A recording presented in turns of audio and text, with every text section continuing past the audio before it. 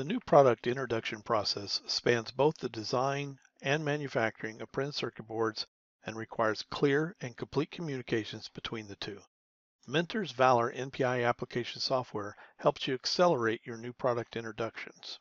To improve any process, you always look to shift actions and decisions to the left as much as possible.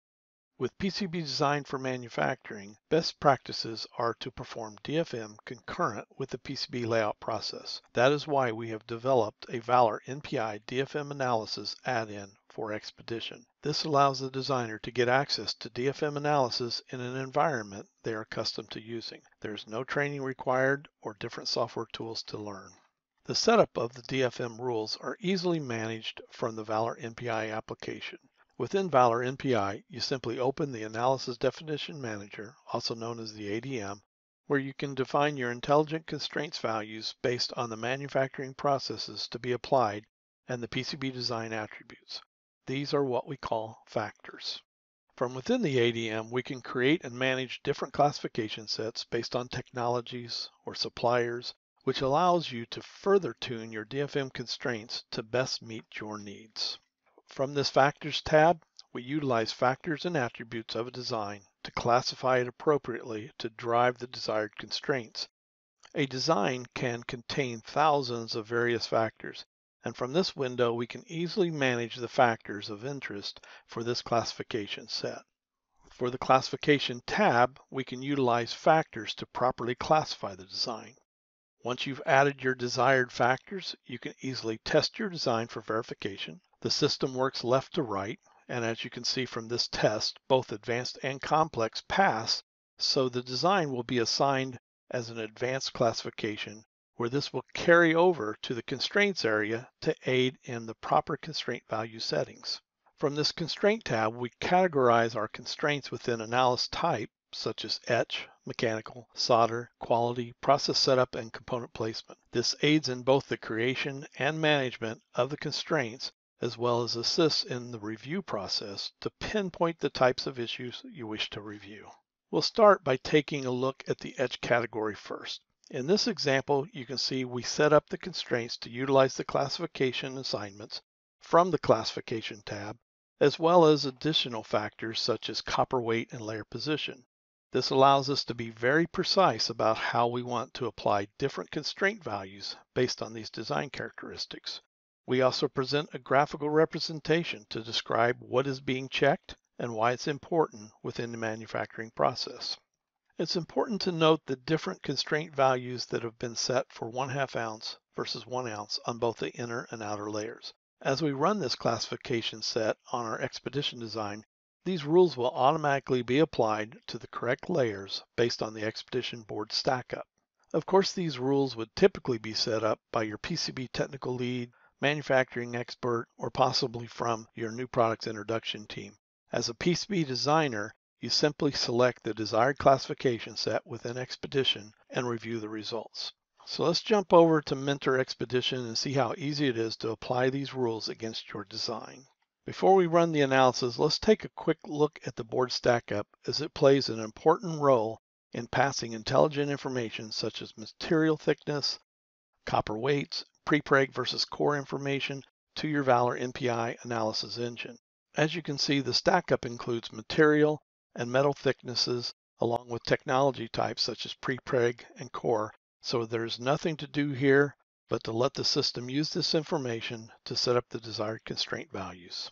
Now let's select the Valor DFM GUI, and the first step is to start the Valor DFM to get the access to the classification sets. Once that's completed, we now have access to all the company supplied classification sets, along with the ability to select the desired severity filter. In this example, I only have one classification set. We'll go ahead and select that, and we'll go ahead and select the red severity filter.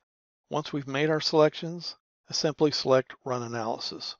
Once the analysis has completed, you will see a ready indicator at the bottom of the Valor DFM GUI.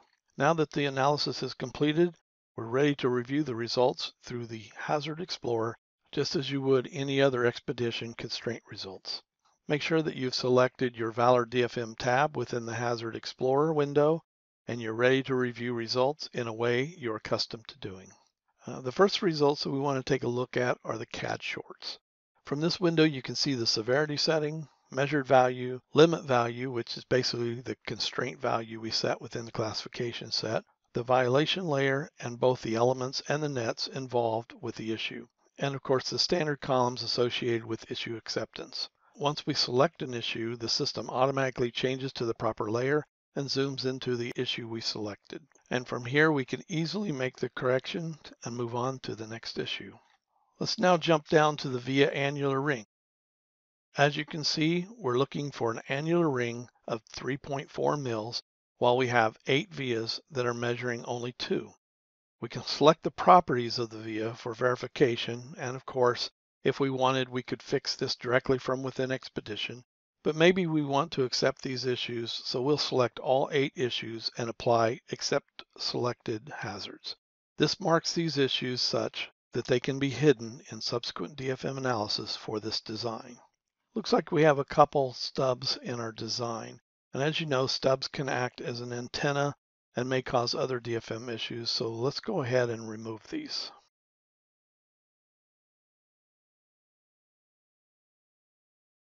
Let's jump on down to the slivers. The severity for slivers is indicated here in red, while the measured value of this sliver is 1.28 mils. My constraint is looking for at least 3.4 mil spacing, and this problem was found on the signal layer 4. Copper sliver width is the narrowest width the resist material can be without having a negative impact on the yield. Copper slivers are the side effect of PCB manufacturing processes in which the chemical etching removes the copper from the laminated material. Having this too narrow can cause acid traps as well as shorts through the fabrication process. So we want to go ahead and quickly fix this issue. Let's fix one more issue by taking a look at exposed via to exposed via violation. Here I have only 1.9 mils while I'm looking for 3.825. And just to tie this back to our constraint settings, you can see this design was classified as advanced.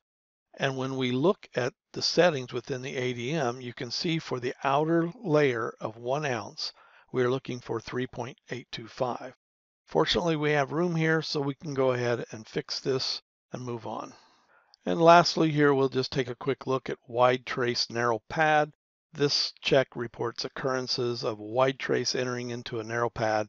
Such connections can cause solder imbalance, leading to solder starvation, resulting in insufficient solder fillets. We could fix this, but for this demo, we'll just accept it and move on. I also want to point out that the analysis detected that this design was a microvia HDI design, so it ran both the microvia checks as well as the HDI checks. If I were to hover over a couple of these checks, you can see the analysis understands the differences between laser versus drilled vias, and of course, you can use this factor as a means to set different constraint values based on drill types. Now that I've made a few updates to this design and accepted a few issues, let's rerun the analysis and review the results.